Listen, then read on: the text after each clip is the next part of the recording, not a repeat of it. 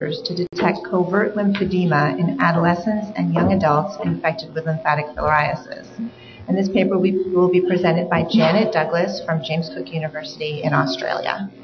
Thank you, Leanne. Thank you to ASTMH and all the sponsors for making this meeting possible.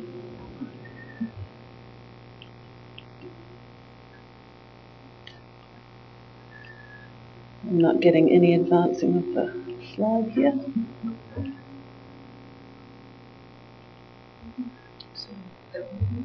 Okay. Lymphedema after treatment for breast cancer is one of the most feared consequences for women who undergo that procedure. And the long-term consequences are fibrous and fat induration in the tissues, hyperkeratosis of the skin, and it's incurable lifelong condition requiring a lot of intensive treatment. Over the years, we have really brought that treatment back to the point where we are now looking at preventative treatment. So we've developed a whole lot of devices that can pick up very early changes in the lymphatic dysfunction, and we measure women preoperatively, we monitor them closely, we apply preventative interventions. It's looking like there's some hope now that we will see no breast cancer-related lymphedema somewhere in the future. This has required the establishment of a stage 0 lymphedema. Lymphedema after lymphatic filariasis is essentially the same chronic condition with the same changes in the tissues. If it's left untreated, it will naturally progress with all those same changes in the skin and the tissue. The WHO recommends community-based home care for treatment of filarial-related lymphedema. But what's obvious to me when I look at these recommendations is there's really very minimal interventions recommended for early lymphedema. We're not really doing anything at that early stage, so by the time we get to these later stages, they become really resource-intensive treatments. And conspicuously for me, no stage 0 in this program at all. One of my mentors, Dr. Sue Gordon, took some of those devices that we're now using for our breast cancer patients to Papua New Guinea, and she measured young people living in an LF endemic area, and she found statistically significant differences in the legs of the infected kids compared to the uninfected kids. So my study is a larger study in an endemic region in Myanmar. Two aims: to see if we can pick up latent lymphedema in this population, and then identify what would be the optimal point and form of intervention if we can detect the latent lymphedema.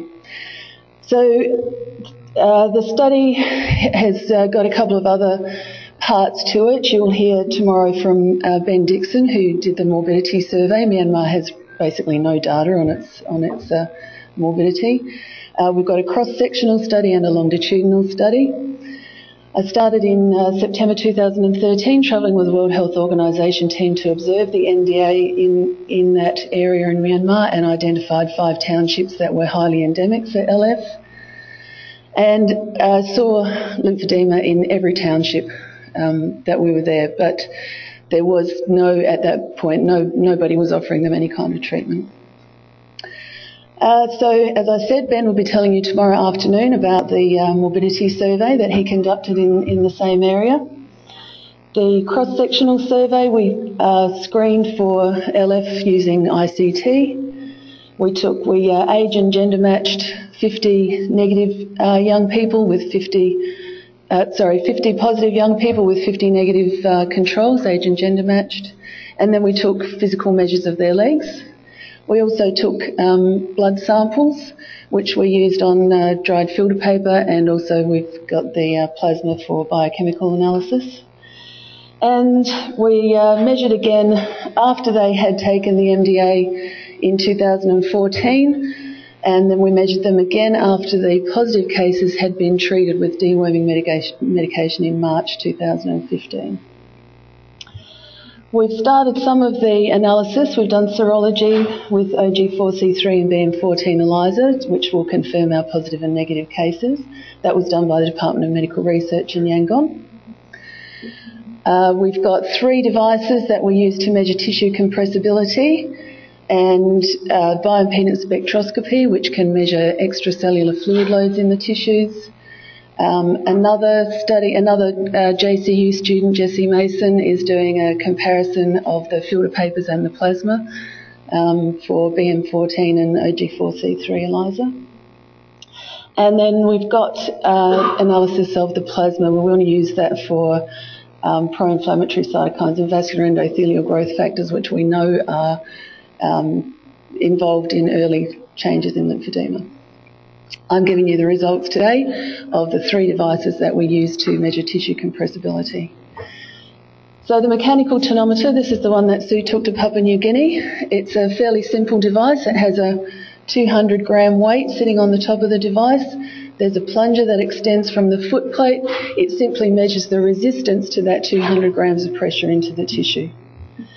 It's got some problems because it's gravity. As soon as your limb is not quite, exactly level, you've got some changes in your readings. So Flinders Biomedical Engineering developed a digital version. So now we've got a little electric motor that drives the plunger through the foot plate into the tissue. And just more recently, Delphin Technologies in Finland have developed a skin fibrometer, and this is only delivering 50 grams of pressure. So you can see where the research in the cancer-related lymphodemas are going. We're looking for more and more and more subtle changes so that we can pick things up as early as possible.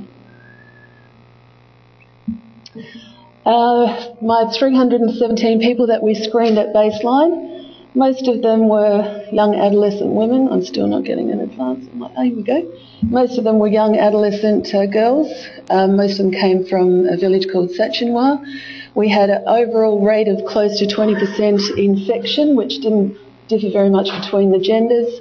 Slightly more of the 18 to 21-year-olds were infected than the younger ones, and the highest level of infection was in a village called Thalaswat.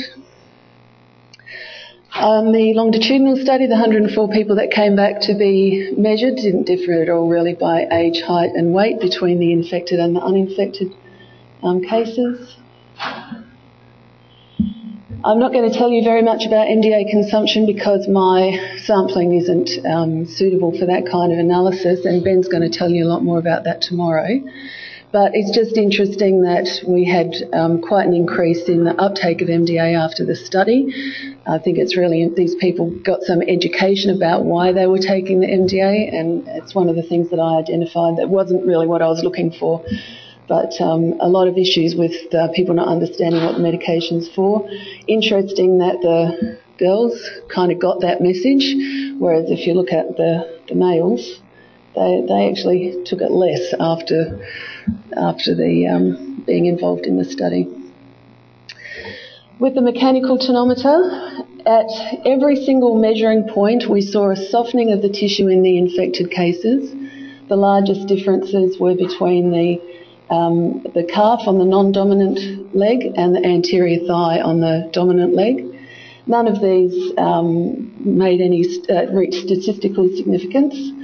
With the ingiometer, we saw the same thing. Every single measure point, the infected young people had a softening of the tissue compared to the uninfected people. The largest difference is again the non-dominant calf and the anterior thigh, and this time we do see a statistical difference at the non-dominant calf. The skin fibrometer, we didn't see any difference here between the infected and uninfected groups, possibly because at this very latent stage we wouldn't really expect to see any changes in the skin. Most of the changes are occurring in the subcutaneous tissue. Again, we saw absolutely no difference between the circumference of the limbs, and again, they don't have any clinical sign of disease, so that's really what you'd expect.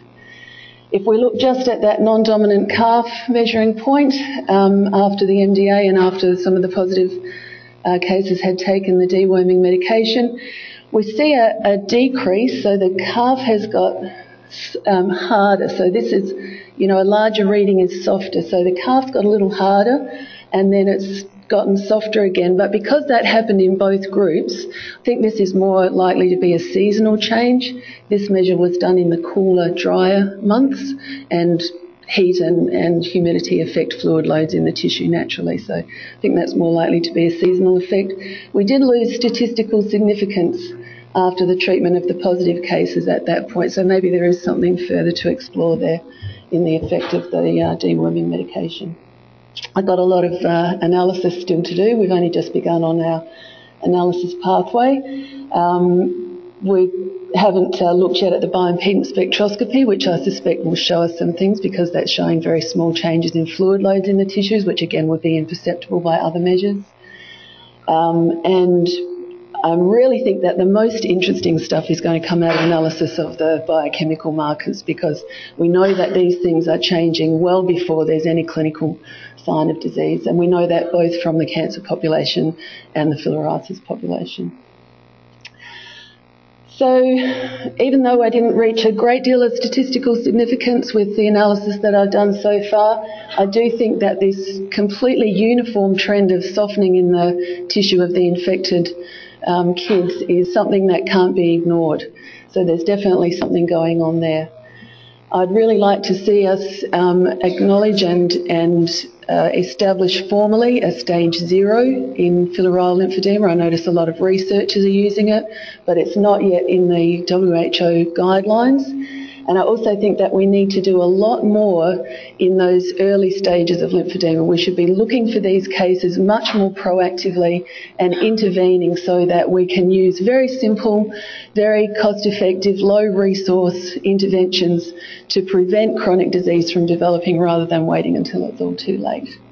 And of course, we're going to need further research to find out what is the best way to identify those people that are most at risk, and then what is the most cost-effective point and form of intervention. I've got a lot of people to thank. Obviously, a lot of institutions that I relied on in Myanmar, the Ministry of Health in particular, and the program managers for the LF program there. Vector-borne disease control in Mandalay, that gave me a huge amount of support. The laboratories in Mandalay and Yangon, I couldn't have done handled the plasma at all without them. WHO Myanmar Regional Office gave me a huge amount of support, as did the Australian Embassy in Yangon. And the JCU World Health Organization Collaborating Centre also was a great source of support for this study. Of course, I couldn't have done it without my local research assistants out in the field, and I'm very grateful to the participants that came to be involved, because if you think about the nature of my study, there's absolutely no benefit to them in being involved in a study stage. Didn't receive any formal funding for the study, so I went to crowdfunding, and all of the data collection was funded by private donors. I also had a lot of support from other services who donated goods, services, giving me free freight. Singapore Airlines gave me discounted airfares, all kinds of things. And also the JCU College of Healthcare Sciences, who funded my travel to this meeting, and the collaborating centre at JCU that provided a lot of consumables for the lab work. The project has a blog, a Facebook page and a Twitter account if you'd like to find out more about it. Thank you very much.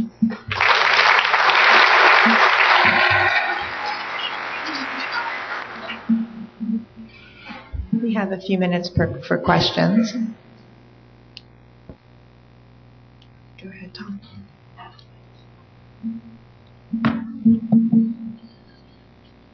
So do you have any data about the relationship between these various types of measurements and other measures of early lymphedema, be it lymphoscintigraphy or even something like ultrasound in terms of making correlation between these measurements that you're doing and some of these, let's just call them more anatomical measures? No, and in fact I've stayed away at this point from those very very expensive kinds of and invasive, kinds of things like lymphoscintigraphy. Ultimately, we probably want some, when we've really honed down what we're looking at, we probably want some confirmation along those lines. But I'm really looking for what can be used in the field by a local health worker with little or no cost to the program.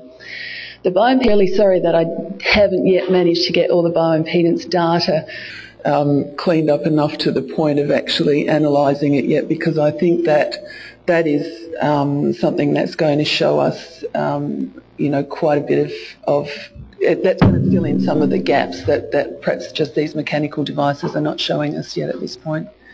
And sort of one last question, in terms of if you were to do these measurements twice or three times in the same area, is there because the differences are relatively small. They're very small. Is there an error rate, a reasonable, good correlation among measurements? Yeah, and that's the other bit of data that I haven't yet managed to analyse, is the reliability study that I'm conducting on an Australian population and a Myanmar population for the devices. I've worked for a long time in breast cancer research and with these devices, and they are, with an experienced user, they are reasonably reliable. We of course always take duplicate measures and average the measures. So in my reliability study, I've taken triplicate measures. In the study that I've just given you, we use duplicate measures and average them. So that kind of, evens out some of the variability.